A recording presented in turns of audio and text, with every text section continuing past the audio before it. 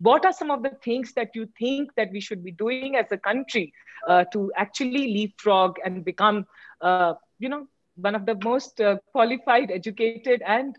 progressive economies? See, one point is more related to startups, not necessarily related to edtech. Is that, see, one of the pressing demand that startups have from a long time, and I just want to reiterate, is this whole ESOP